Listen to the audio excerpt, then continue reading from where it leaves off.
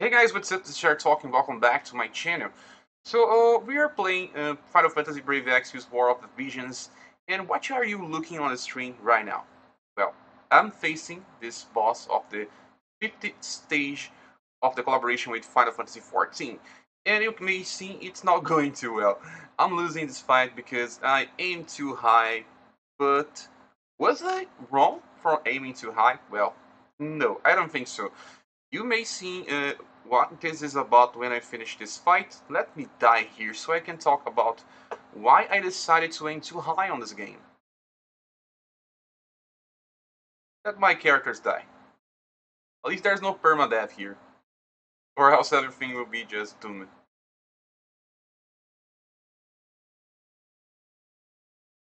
Let me click on auto so I can finish this as soon as possible. And Gilbert doesn't die so easy, but he can't solo this fight, at least not now. Okay, we just died. But it's okay to die. Sometimes it's okay to die.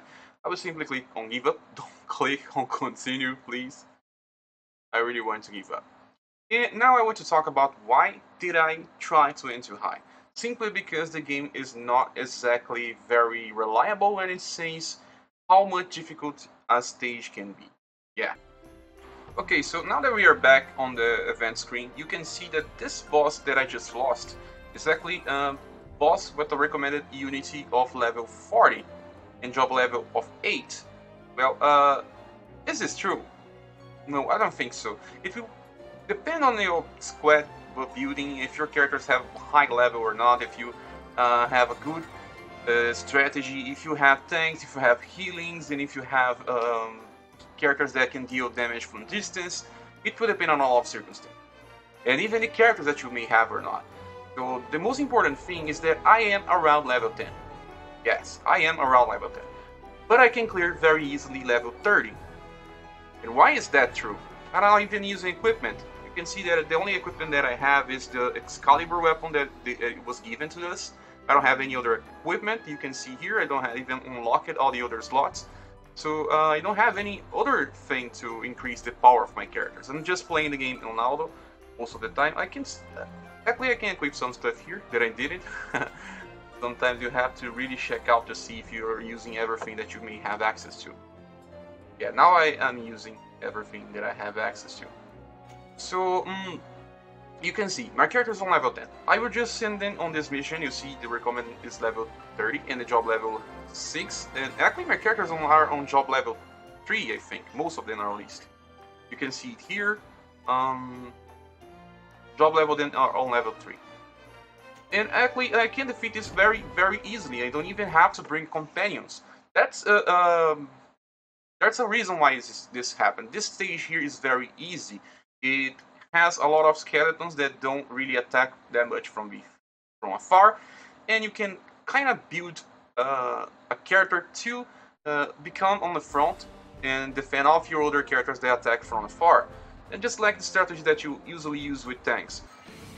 And I even play on auto, I don't even play on manual. You can just watch what happens here with my squad. Like I said, I only have the level 10 with my characters, but I do have ultra hard characters. My luck was very good on this game, and I have 5 ultra hard characters just going through a step up summon up to level 3, and it was enough to get 5 ultra hard characters. This is what I have, and also it works pretty well to use Irina and this other mage I have here that uses Holy Magic. It works pretty well on this skeletons, and it makes even easier for me. But my advice is just try things out. Don't be afraid of losing energy sometimes. And if I didn't try this, I would never know that I was able to clear this type of content with my squad. If the game doesn't say to me that I'm able to defeat it. So let's just watch what happens here. You can see it is a tower, and it's a very thin opening, and not many characters will be able to reach you. And if you have a healing character here, it will be even easier for you because you can simply heal the damage slowly, because you won't be receiving that much damage coming towards you. I also have you also have the help from Stola from Final Fantasy 14. She's here helping, and you can see it makes for some damage here and there. but my squad doesn't really depend on her to deal damage. I'm not, like I said, I'm not using companions.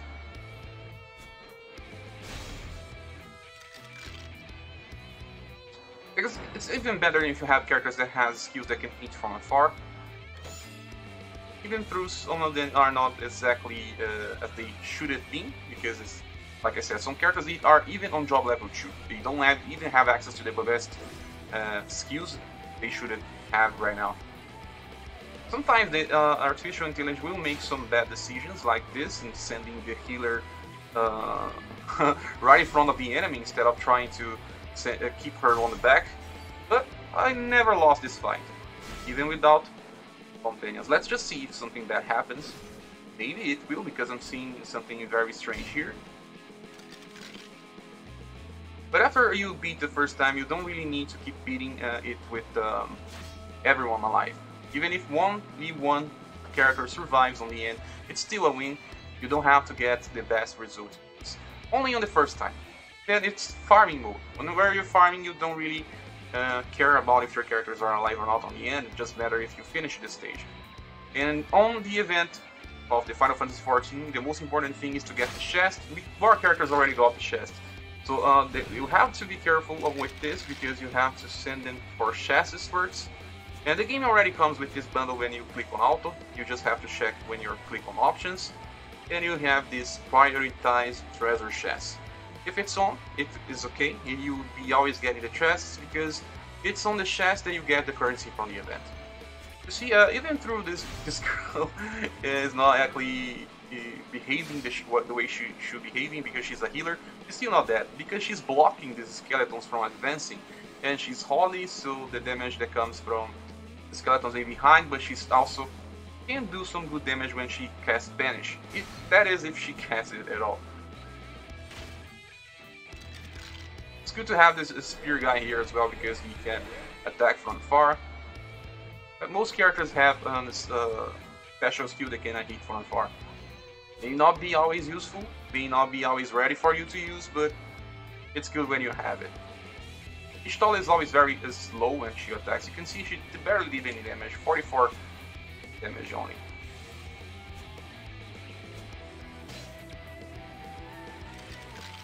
And you see, the battle is ending, very close to ending.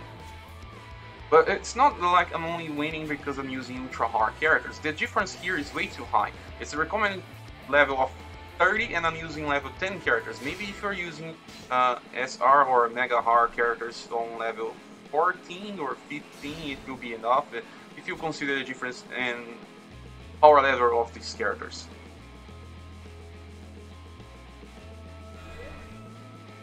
And we are very close to ending this fight, you can see. Very, very close. Only one skeleton alive. Even though it seemed like it will not work, it's still very easy because the enemies can get near you very easily. But the boss of the 50th stage is not exactly like that. You see, I was only trying, it was my first attempt. I didn't know what to expect on the fight because I won this one. I was just thinking that I could have won again. But no, I have to prepare myself a little more. Probably have to reach level 20 to defeat that guy. But the only lesson to learn here is, guys, do try your best. Do try to fight on higher recommended levels. Maybe you can win. And the drops will always be better on higher levels instead of just going through the lower levels. You have to get a lot of currency on this event because you want to get Tancred. Maybe you want to get another good stuff from the event, and you always need a lot of currency from the event. Now the battle is ending, we'll just have to do our finishing blow. And when we do our finishing blow, we'll show you guys how many currencies we get by running this stage. As you may know, we are on the second day of the game. I didn't have the time to play the whole day yesterday, so I'm playing today. And I'm still on level 10 and able to clear this. When I'm able to clear the last, I will keep farming the highest stage available. It's very dumb that sometimes you can simply finish the enemy and your characters keep running around and they don't finish the enemy. Okay, so we finished this quest. It was, like I said, easy, but that's only because I also have ultra hard characters. Maybe have access to other characters. Just try yourself, try to use characters that can attack from far, especially. You only need 2 characters to tank.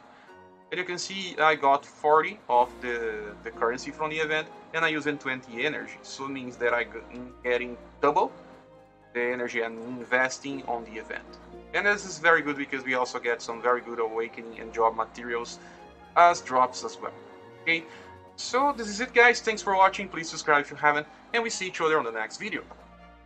Bye!